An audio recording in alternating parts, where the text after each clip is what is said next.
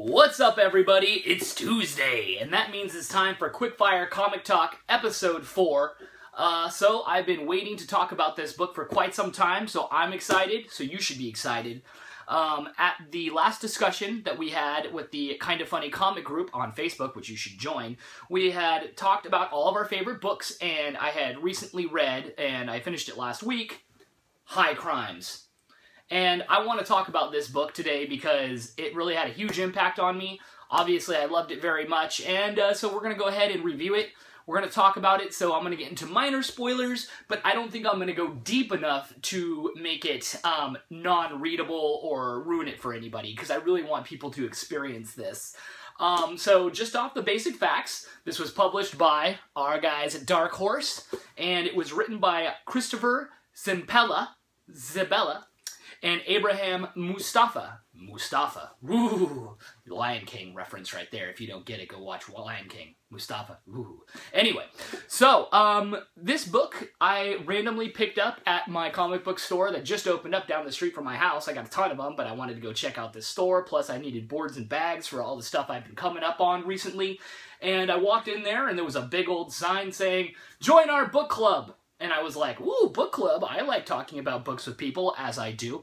And so they said that this was the book of the month. The guy said High Crimes, and the gentleman behind the table said he enjoyed it, and that I should go ahead and give it a shot, I believe. And so I said, okay, I will buy that from you, sir. I don't know why I decided to just start reading it instantly. I had a while to read it. I didn't need to read it right away in order to get it done before the book club, but I'm really glad I did. So, I'd like to give you the basic plot and premise, and it's crazy, so check it out. So here is the main underarching storyline. Once again, this is not spoilers. You find out most of this information within the first pages of the book. So, the story focuses around a woman named Suzanne, who actually, at one point in her life, was an Olympic snowboarder, and she was one of the best, right? She was a kick-ass snowboarding chick. Anyway, she had a big problem. She was addicted to drugs and alcohol. And in the Olympics, they could pretty much test you for all that stuff whenever they want. Well, guess what? She gets tested and she gets thrown out of the Olympics. Boo-hoo, right? She kind of has to, like, leave that life behind, you know? Because, I mean, how much shame is that, having to face your parents and your friends? You had this awesome gift and you threw it away because of, you know, something as trivial as drugs and alcohol. But, I mean, it's a very familiar story. I mean, unfortunately, you see that happen with people all the time. Everyday life, athletes, musicians, everybody fucks it up because of that stuff. But anyway, I digress. She decides that she has to do something that she's good at, and because she's been snowboarding her entire life, she has been in high altitudes. For all you don't know, the higher in altitude you are, the thinner the air is, which means that over time, your lungs will what's called acclimate to those heights, to that elevation. And because she spent a lot of time snowboarding, she's got great lung capacity. She decides to take up a job as what's called a Sherpa. A Sherpa is like a mountain guide who will take you up to high places. And she takes it as a job to one of the most craziest places on Earth, Mount Everest. Don't climb Mount Everest. You can't do it. You'll die. Trust me. So, anyway, she decides to go up there. Turns out that being a Sherpa doesn't pay very well at all. Like, the money is crappy compared to the risk that you do. I mean, every time you go up there, you could possibly die. And so she joins in cahoots with a friend and kind of like a fatherly-like figure to her, a gentleman named Haskell. So you have Suzanne and Haskell. Basically, what they do is they take tours up to Mount Everest, but here's where it gets kind of, like, creepy a little bit.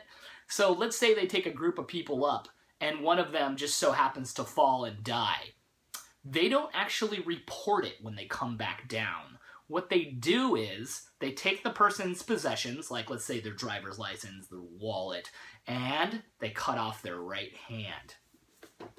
The hand on the front of the cover, right? This isn't a spoiler. You find this out right away.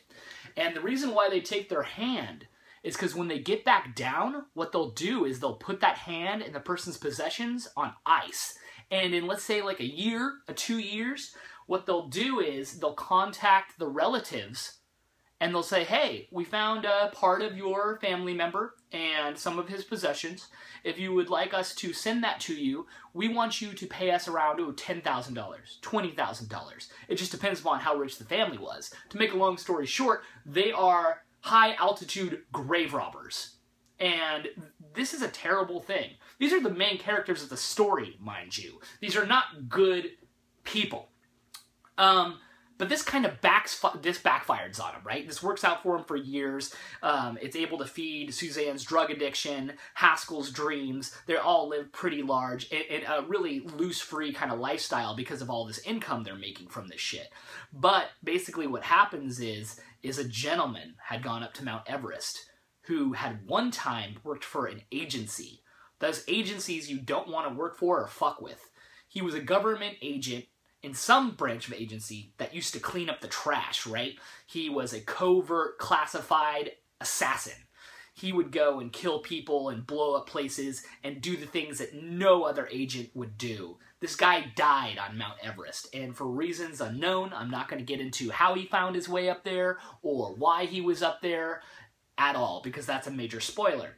But they find him, and they decide to cut off his hand, take his possessions. Well, when they go back down, how they find out who these people are is with their hand, right? With their fingerprints. But as soon as they scan this guy's fingerprints in to find out who he is, it sets off a beacon.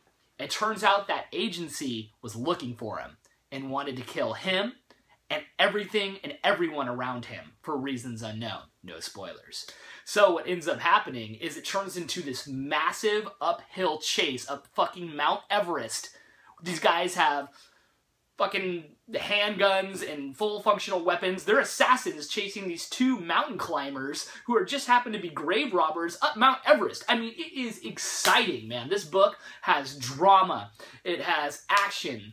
It has suspense. It has mystery. It is like the best book I've read this year by far. And if you're not reading it, you're doing something wrong. So another reason why this affected me was, we've hit on this before, is relatable characters. We kind of discussed this last week on the Kind of Funny Facebook group, which you should be a part of. And we had talked about, what book was it? It was Sex Criminals. We had talked about Sex Criminals, how we had a big connection with, like, Susie and John, who were the main characters. I'm not trying to get your characters, you know, confused here with this book and that. But they were relatable. At least we had agreed that Susie was. And that's really important here, too. This is a story about addiction, you know? This is a story about drama. This is a story about failure. This is a story about fucking human beings, you know? We are not all perfect.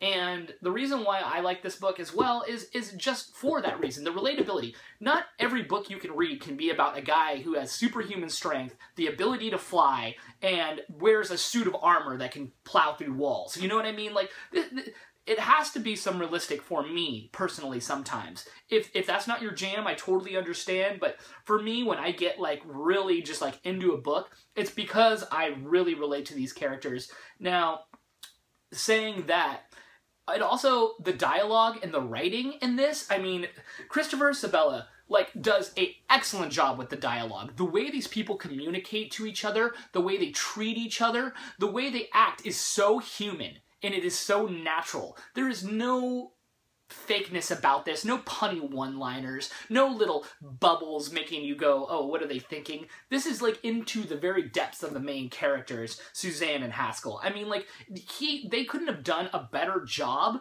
with how they personally communicate back and forth, and how Suzanne tells her story. She tells her story in an intimate way, as if she is thinking about it in her own mind, but in a natural way, not in a, like, storytelling kind of way. Sometimes, like, when they do the whole, like, thinking out loud thing, they do a setup where, like, at least in comics, where they try to basically tell you the story of what's going on through their thoughts, and it just doesn't seem realistic. Like, normal people don't think like that, but in this book, it's delivered really well. The artwork in it is great. It's very straightforward. It doesn't pop out at you and go, oh my gosh, look at this, you know? But, you know, just showing you a piece, you can kind of see her hanging off the side of the cliff.